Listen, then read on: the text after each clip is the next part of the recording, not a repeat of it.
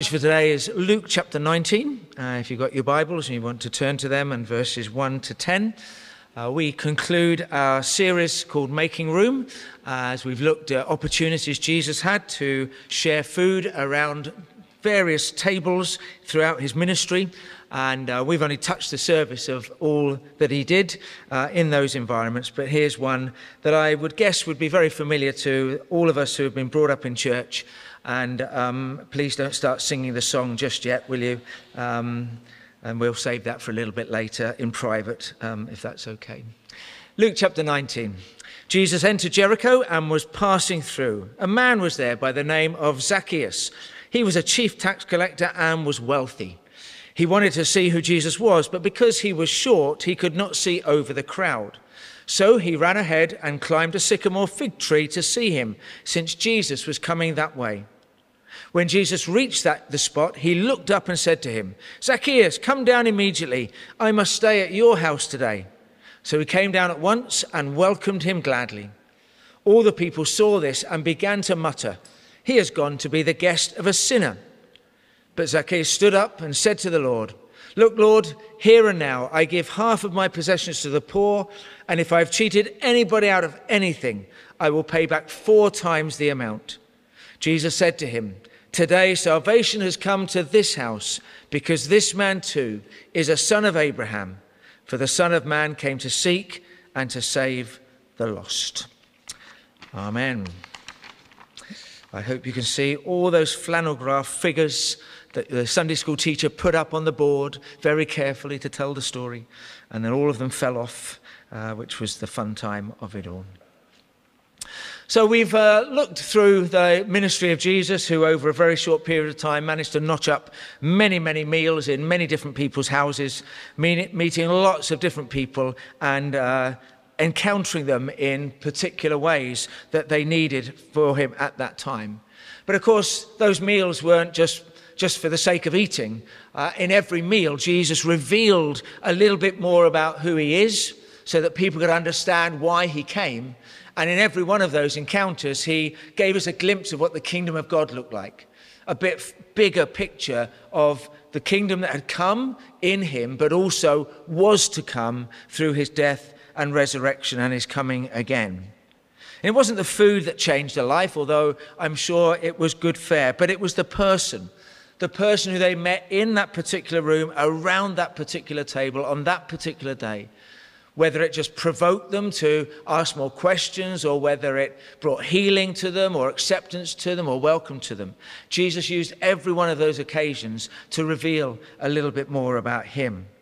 And whether it was a banquet at the home of a Pharisee, which he seemed to do quite often, or whether it's pie and mash on the rough table at the wayside inn on the way to Emmaus, or whether it was just a few stones on a beach with fish on a barbecue, or a 5 loaves and 2 fish kind of picnic on a hillside with many, many thousands, Jesus made room for people. That was who he was. That was who he came to be part of showing the kingdom welcome that God intended for people. And here once again in this story of Zacchaeus, the chief tax collector, Jesus makes room. And this morning I want to think about how he makes room for change to happen, not only in that man's life, but for us as well. So here's my 3 things for you today. Firstly, that Jesus makes room to stop and see you. I think that's such a powerful image, that Jesus makes room to stop and to see you.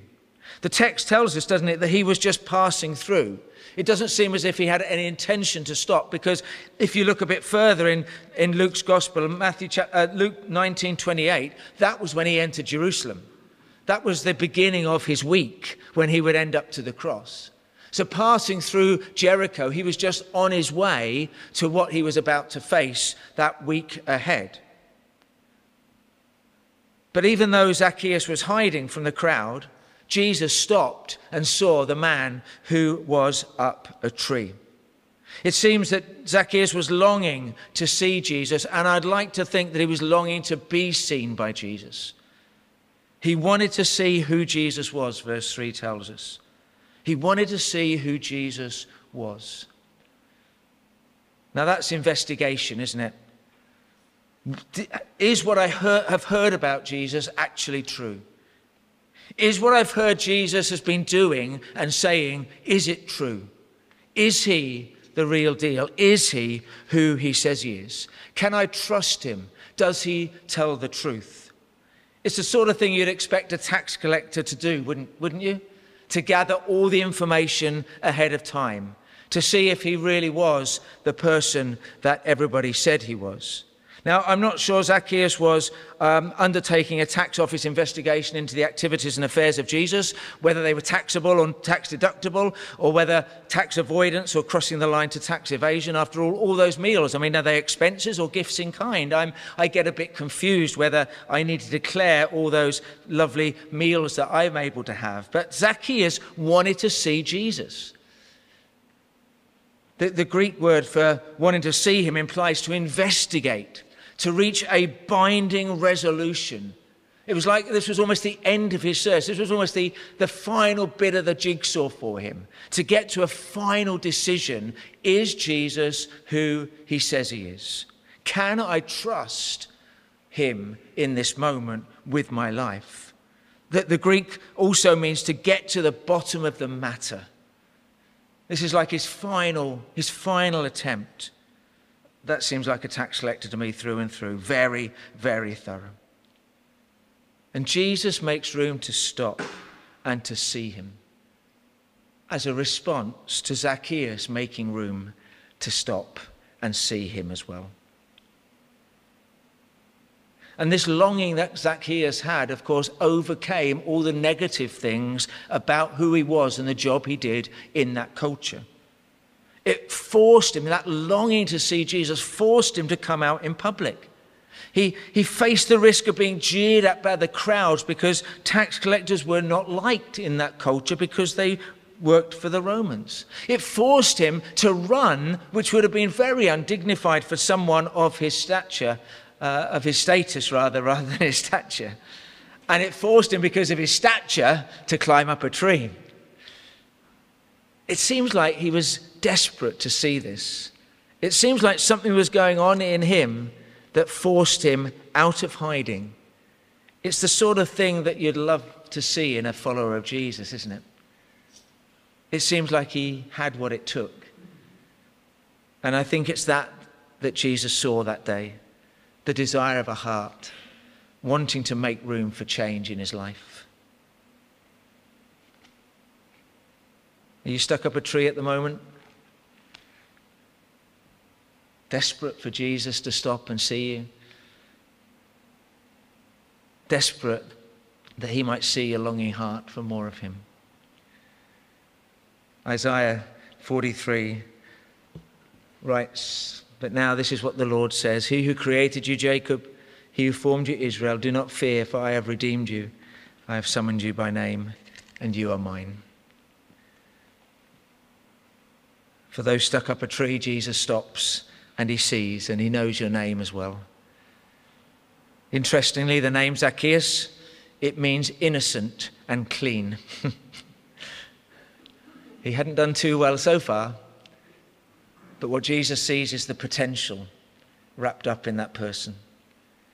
And he sees the potential in each of us to live up to who we were created to be. I love also that Jesus makes room to sit and stay with you as well.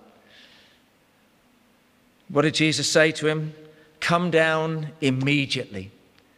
Come down immediately. There's an urgency from Jesus in this invitation, so much so that Zacchaeus gets that and he came down at once, the text says.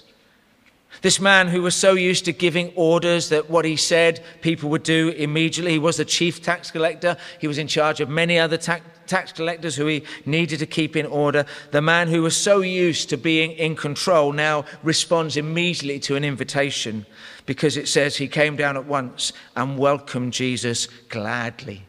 He welcomed Jesus with joy. He saw something of God's grace in the person of Jesus. And Zacchaeus made the decision in that moment, this is what I need. I need grace. I need joy. That's what I'm longing for deep within me today. And although the Sunday school song, which we're not going to sing, tells us that Jesus said he was coming to your house for tea, what Jesus actually says is, I'm coming to your house to stay. I'm coming to your house to stay. Now, I expect it included food. It would be poor hospitality not to. But Jesus was more interested, was interested in more than having a meal with Zacchaeus. He was most interested in Zacchaeus changing his life, changing his direction. I'm going to come and stay with you. I'm coming to sit at your table. He's not looking for a fast food dash, a quick sandwich, whilst continuing on his walk to Jerusalem as he heads towards the cross. Jesus wants to stay in the lives of the people who respond to the invitation he makes. That's his commitment back to those who come down immediately, to those who are looking for grace and joy once again. Isaiah 43 and verse 2 says, when you pass through the waters, I will be with you. When you pass through the rivers, they will not sweep over you. When you walk through the fire, you will not be burned. The flames will not set you ablaze. See, he's come to stay. And again, this is not to impress you, but the word in Greek means to remain, to not go away, to continue to be with, to dwell with, to tarry with. This is not offer of a lifetime of being together at the table for eternity. And I do believe this is the longing in all of our hearts, to be welcomed, to be valued, to have someone who loves us enough to stay with us, whatever is happening. And that's his promise to each of us today. But the final bit of this story, of course, just broadens this whole work of Jesus out, because Jesus makes room to seek and to save. Zacchaeus, this very practical, repentant response of understanding that what he'd gathered, he'd cheated and he'd made his idol. Before Jesus says the words, today salvation has come to this house, Zacchaeus knew in his heart what he had to do. His response is not a prerequisite of forgiveness, of course, it's the result of knowing what has happened. He feels it deep inside. The response of Jesus to him has prompted him to release everything he has back to God. The crowd can't see it in that moment. For the crowd, all they can see is that he's gone to be the guest of a sinner. Well, exactly. Exactly. That's the point of why Jesus came, to go to be the guest of a sinner. And that's the beautiful promise that we get to remember today as well. But he's come to be a guest in our lives too. For Jesus to come to your house to stay, it's his initiative. The cross is his initiative. He first loved us, but I guess he's looking for a response. Zacchaeus, his response was to give some of his wealth away. Not all of it, but he gave back what he had cheated, and he gave back 4 times the amount, more than even the law would have expected him to have done. But now, you see, he's still a tax collector after this encounter. But now he's a Jesus follower who's a tax collector, and that changes everything. That's his front line still. And he continues to do that job, I hope, in a way that honors and reflects his encounter with Jesus. And now he's living up to his name. Innocent, clean. Now it's for real. Now it's his gift. And on that day, in Jericho, the walls came crashing down once again. The crowd had formed a wall to prevent Zacchaeus from seeing Jesus, but Jesus, as he does, finds a way through. Salvation has come. The walls have come tumbling down in Zacchaeus' life. In the person of Jesus, who pulled up a chair to the table as the guest, he quickly becomes the host, and salvation has come, forgiveness and healing and freedom. Because that's why Jesus came. He came to find people who got themselves lost. I love one definition of what this word means of lost. It's people who find themselves in the wrong place. People who find themselves in the wrong place. He's come for people like that, who have drifted away from where he longs for us to be, who have diverted their journey away from the walk that Jesus wants us to carry on with. He's come for people who can't find their way home because they're lost somewhere and don't know where to turn. He's come for people like you and me, which is good news today. And today we're going to share in this very simple act of remembrance, this meal that Jesus left for us that has been eaten for the last 2,000 years plus and will go on being eaten as an act of remembrance. So we can remember the walls have been knocked down because of the cross.